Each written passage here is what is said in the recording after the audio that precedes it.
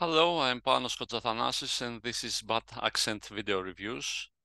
Today we are going to speak about Exhuma, the latest Korean blockbuster. The film had its world premiere on February 16, 2024 in the Berlin International Film Festival and is currently screening in US cinemas courtesy of Well USA.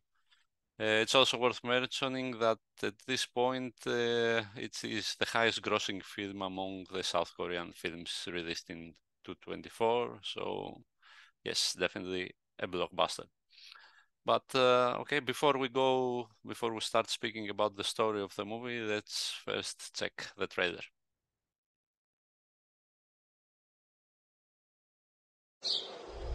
왜 자꾸 애들 꿈에 나오시는 걸까요?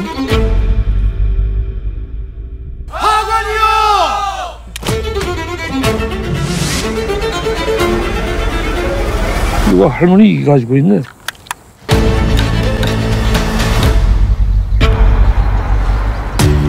미국에 좀 이상한 집안에 다녀왔거든요. 밑도 끝도 없는 뭐 그냥 부자예요? 시작이 좋네.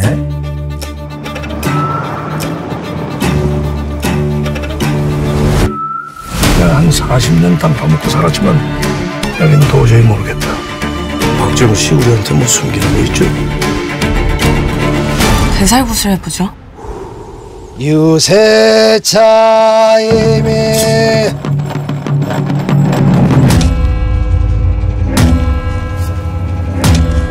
한기가 엄청나네.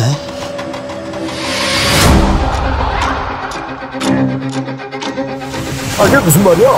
발견됐다니.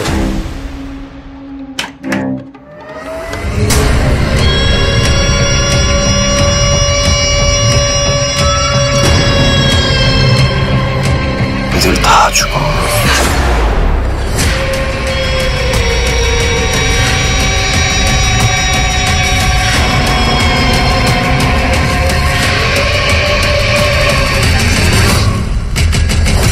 뭐가 나왔다고 거기서 겁나 험한 게.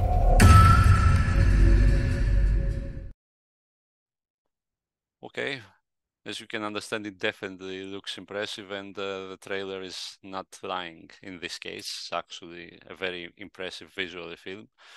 Regarding the story, which I will read from the official synopsis, we have when a renowned shaman and her protege are hired by a wealthy, enigmatic family, they begin investigating the cause of disturbing supernatural illness that affects only the firstborn children of its generation. With the help of a knowledgeable mortician and the country's most revered geomancer, they soon trace the affliction's origin to a long-hidden family grave located on sacred ground.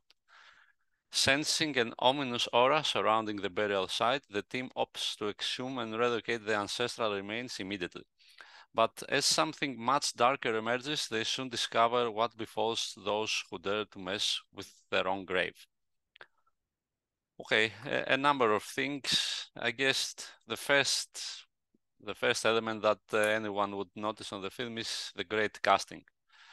Okay, we have Choi Min-sik in the role of the Geomancer, who is impressive once more, although in a role that I didn't feel that was that demanding. He has definitely played more demanding roles, but he still manages to shine. His star quality and his charisma are evident in whatever he is doing, and also here, because I think Choi Min-sik is probably the best actor of his generation, and maybe even one could say the best actor working in Korea right now, at least top 3, let's say.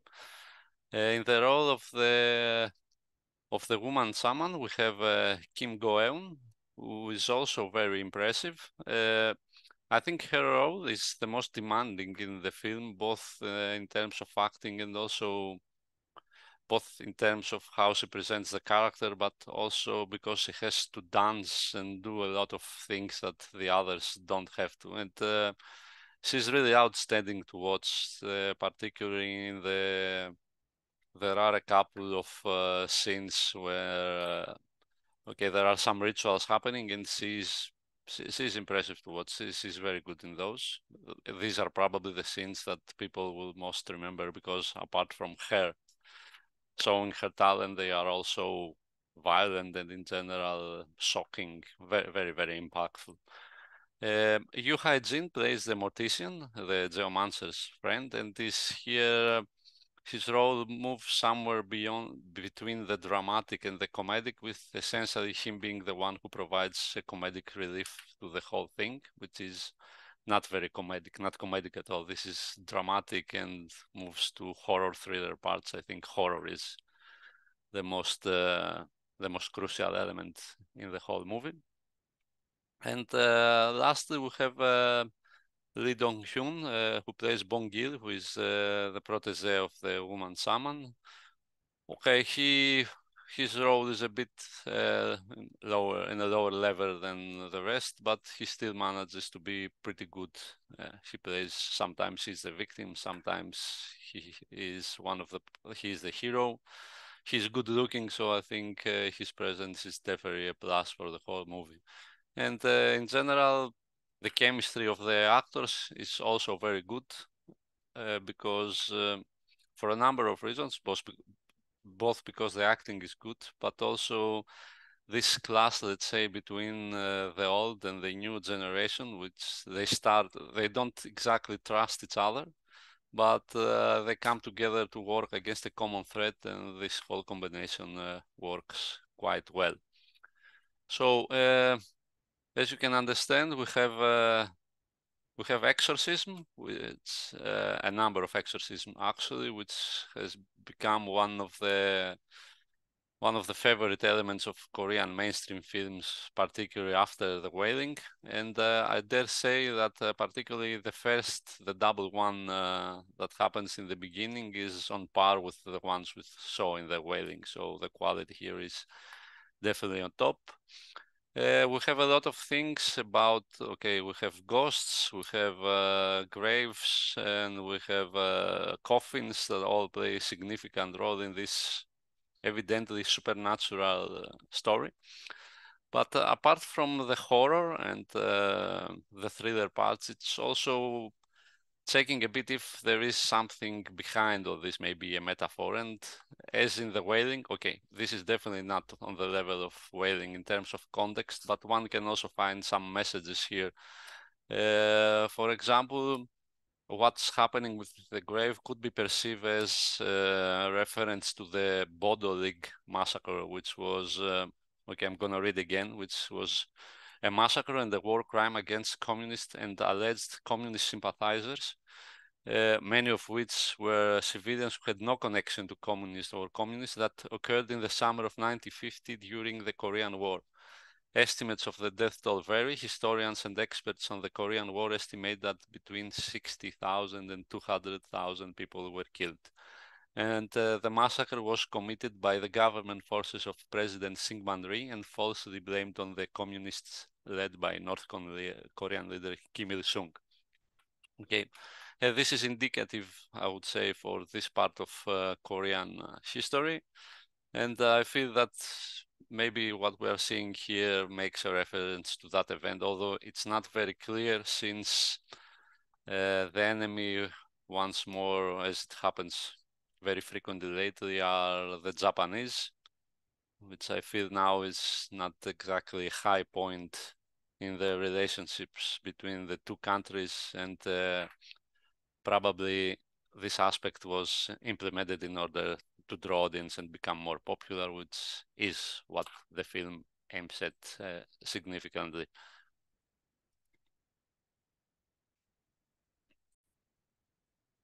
The director of the movie is Jang Jae-hyun, who seems to follow these types of movies almost exclusively in his career. The first one was The Priests, and the second one was Svaha.